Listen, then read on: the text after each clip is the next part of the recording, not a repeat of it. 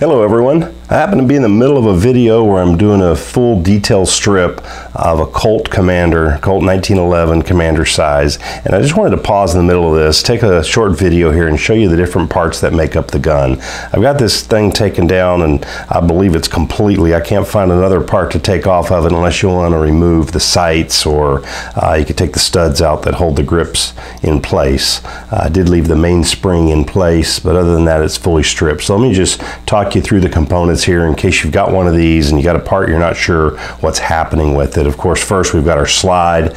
We've got this one completely disassembled. Set that aside.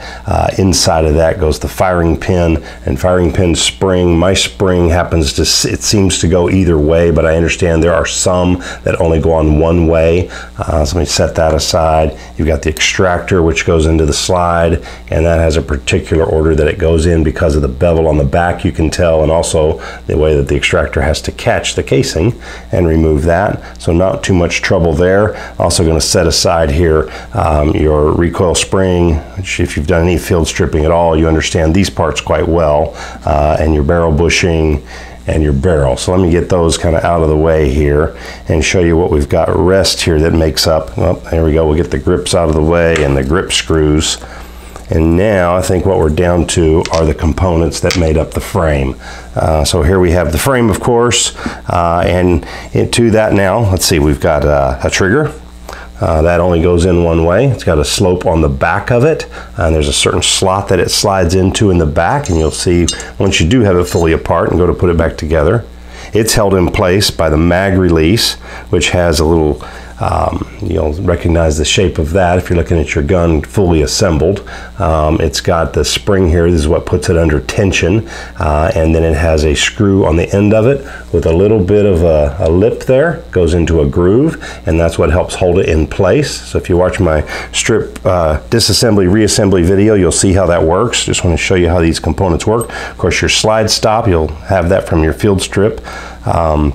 Let's go ahead and take a look at the mainspring. Inside of the mainspring housing here, and it's under pretty good pressure. There's one more pin here I did not remove in this particular video, but it comes straight out from the back of the gun forward, but you do have a lot of pressure there that you need to release before you take that out. And so in this video I've left it together.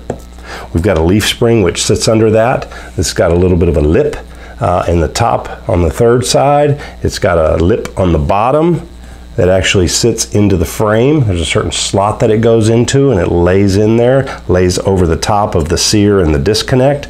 And you've got your, which is for the middle one. You've got your third one here on the right, which is for your beaver tail safety, and it sticks out.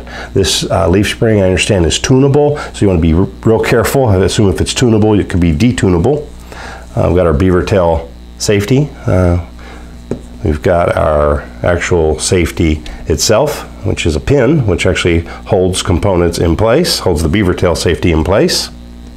We've got our hammer and strut, and you can see how that works together. We've got your two click points on the 70 series here, which interact with the sear, engage with the sear. So when you feel that come back one click, two clicks, that's actually what it's doing. And then the release, and the hammer slides forward. When I set the firing pin aside, I should have showed you the firing pin stop. That slides over the top of it to keep it captive. Slides into the back of the slide.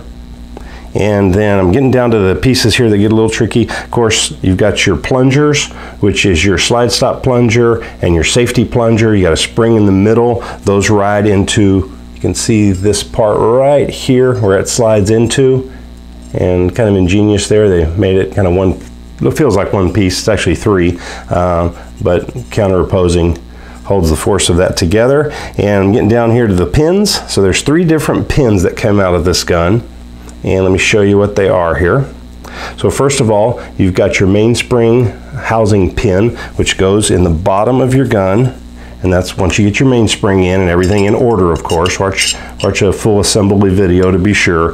That's going to go in. There's an indention in it because the mainspring itself sticks out a little bit through the bottom, and that indention catches on it to hold the pin in place.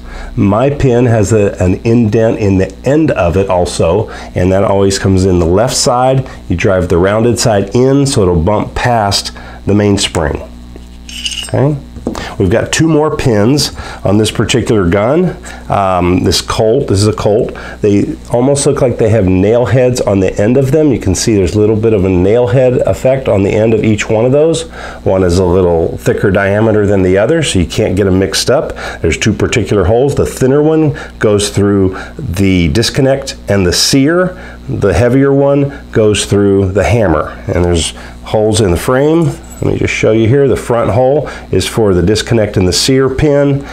And then the hammer is the next hole. And then the third hole is where your safety goes in, which holds the beaver tail.